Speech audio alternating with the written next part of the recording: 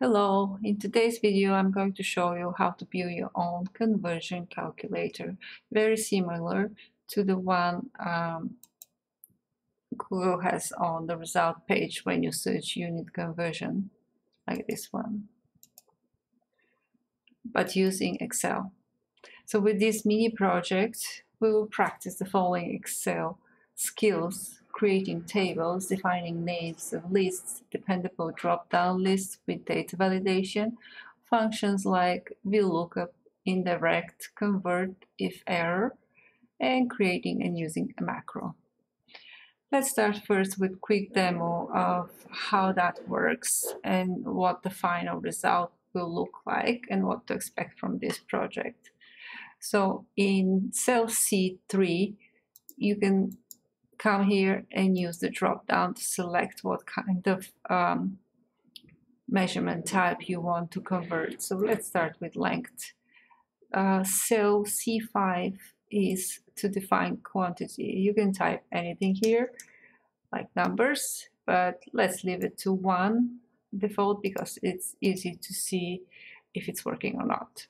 Cell C6 is another drop down that will give you the different length units in this case, and you can select, for example, 1 kilometer.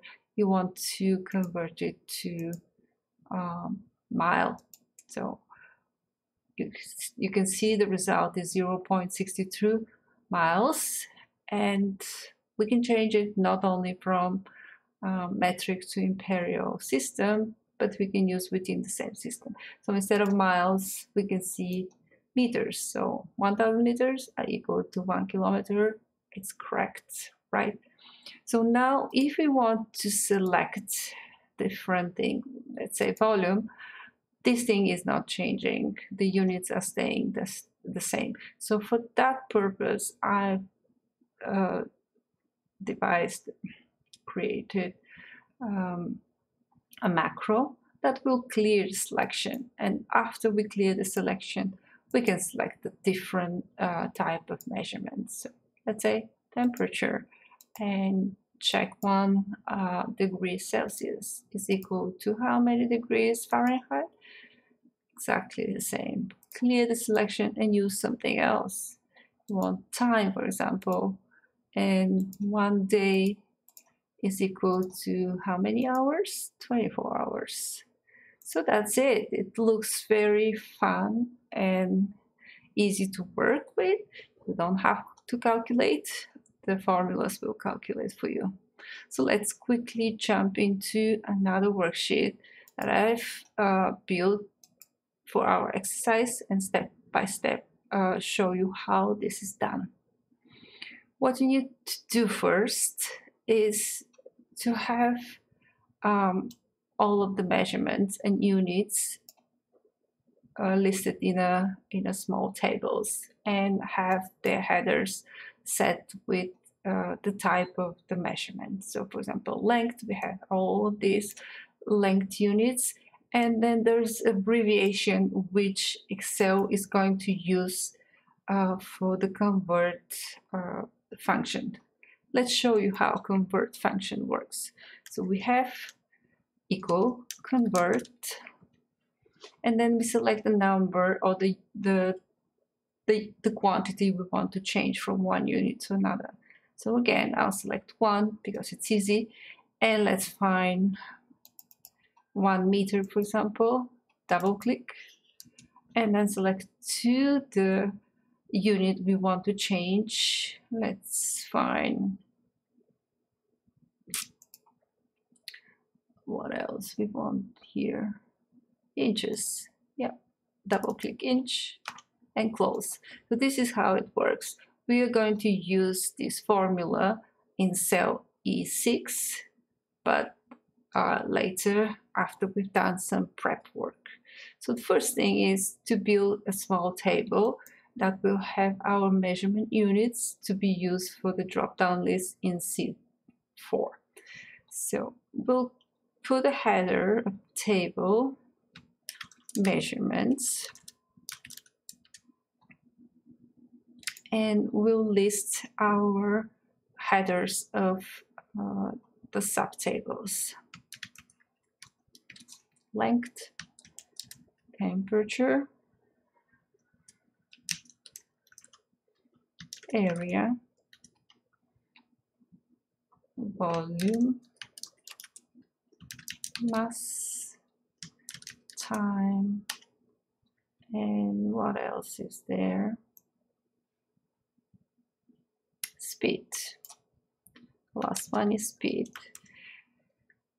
So once we have our cell selected, we define this table. Control T, and we create a new table, and we have headers. So we select my table has header.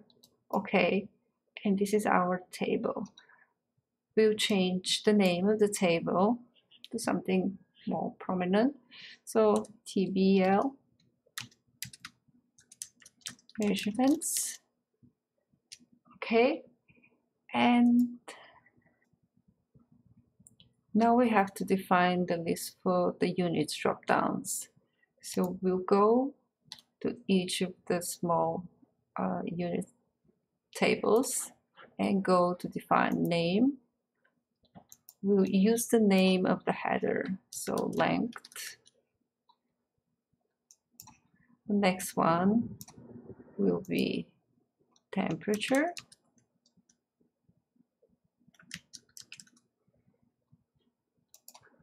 It has to be spelled correctly the same way it is spelled in the header. Area.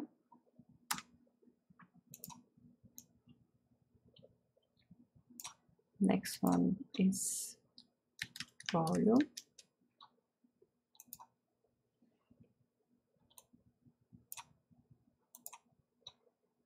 Mass.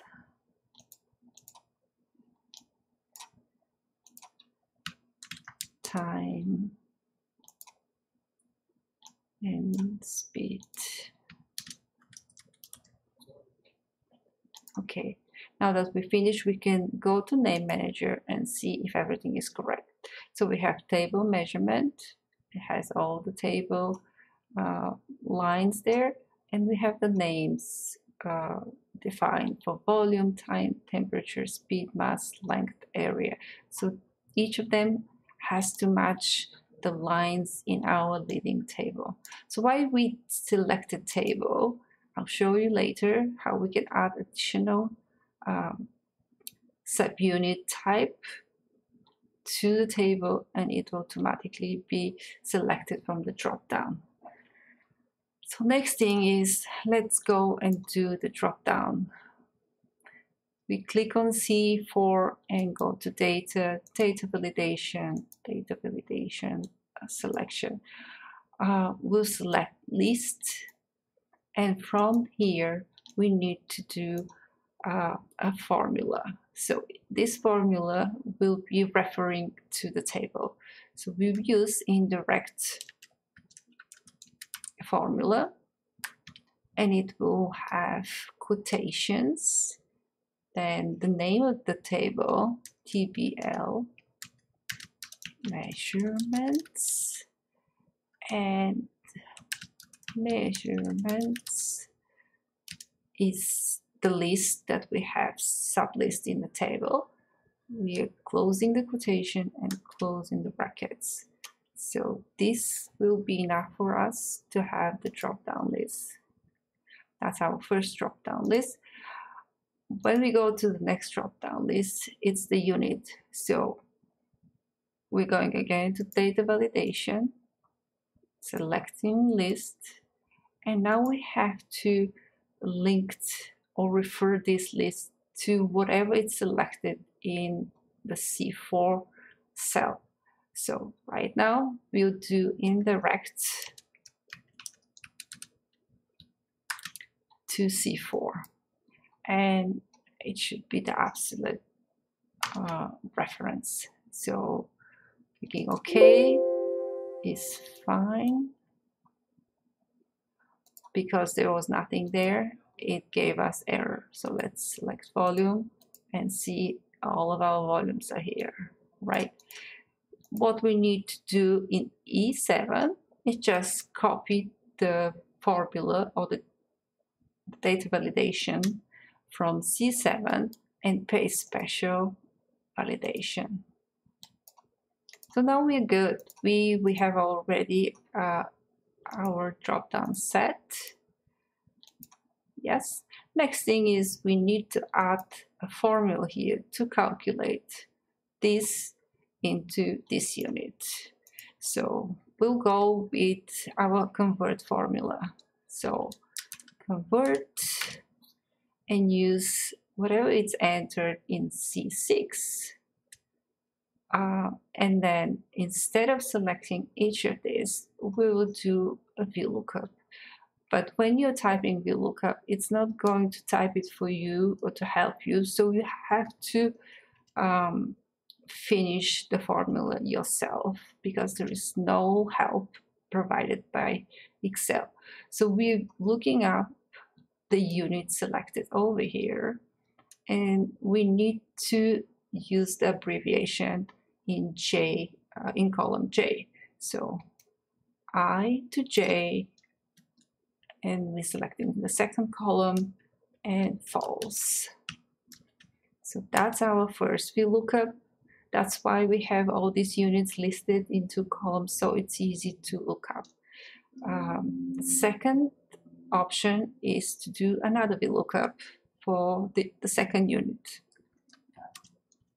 So we do VLOOKUP E7 into, again, I to J, and we want the second column and false. Closing with another bracket, and we're done. So now our formula works correctly. Yes, everything looks good. What it's very important, if you, for example, you've mixed up the spelling of the unit's abbreviation, you will get an NA. So for example, right now we're looking at volumes. Let's change this to M, and you're getting NA just because the abbreviation doesn't match whatever Excel has abbreviated in the convert formula. So make sure when you're adding your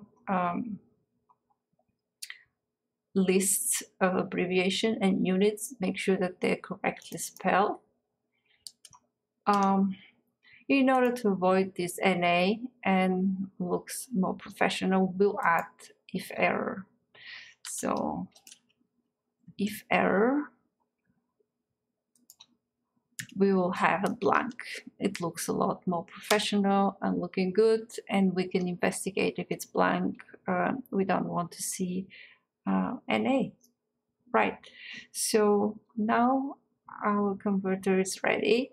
You can move this to a different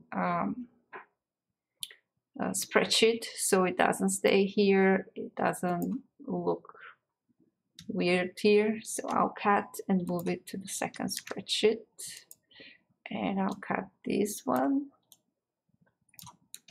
and move it again. We can see if the formulas still work. Let's test. They should work. Let's select time and then day and minutes. So we have 1,440 minutes in one day. Let's move this away from our window. So last thing we need to do is add our small macro that will clear the table, clear the selection for the next units we want to change. So how we're going to do, let's go to insert and take a shape. This is the shape I was using in my example, and I'll use again, and we can type clear selection. Let's increase the number to here, okay, and we will record a macro. Very quick and very easy macro. So where the macro lives, on tab view, we have macros. Click there and click record macro. We'll name this clear selections. And we can save it in this work or personal macro work. I'll use this work. So what we need to do is simply delete what we've selected in C4, in C7, and E7. And we can stop the macro. Now that we have the macro, let's take a look. Yes, it's here. And we can assign it to our shape, clear selection. So right click on the shape, assign macro, get the macro here, and that's okay. Now we can test it. Let's test. We have mass 1 kilogram is equal to 1000 grams. We're done, clear, and we can use another measurement. Time, like 1 hour, is equal to how many minutes? 60 minutes. Yes, so that's it. I hope you like this video and it is fun and useful project for you. Thanks for watching. Don't forget to like, subscribe, and share.